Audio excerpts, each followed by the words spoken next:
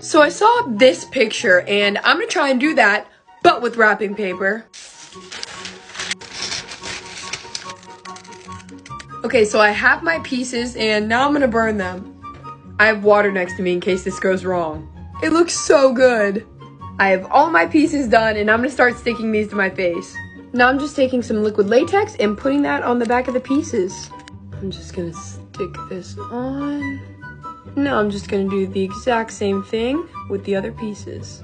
I have all my pieces on and now I'm gonna shade with some different tones of brown to make it look like it's burning from my skin. I'm gonna go do eyes and lips now.